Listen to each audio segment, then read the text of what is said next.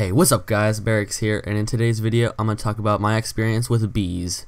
Now hopefully this is not too quick, but let's get this video started.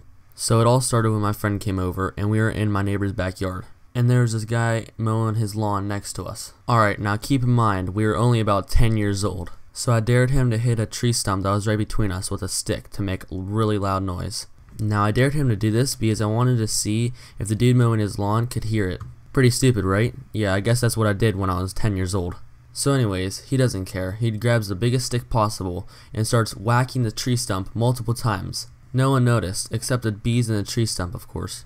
Now you could believe me or not, but the bees that came out of the tree stump, they looked like a freaking tornado. No joke, but this is probably the most scariest experience of my life. These bees raged out of their nest prepared to sting anyone. Not to be rude or anything, but I'm so glad they went after my friend and not me, because the funnel of this bee tornado went straight on my friend's head.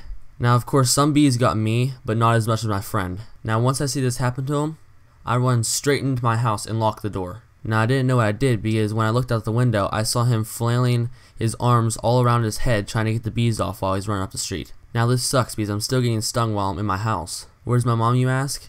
She comes running towards me, smacking me in the head trying to get a bee off. I could say that added a little bit more pain to the problem. I tell her to stop, of course, so she finally stops and tells me to go outside. I'm telling her she's crazy while she's dragging me out the door. I'm thinking to myself, geez, this woman's not taking a no for an answer. So we go on our front porch and she checks my body if I have any more bees. Of course I have more bees on my body, but this is the last place I want the bees to be. Yep, you guessed it, right on my balls. They must have not liked the idea of sharing because there was one on each. Of course they were on my underwear, not actually my skin.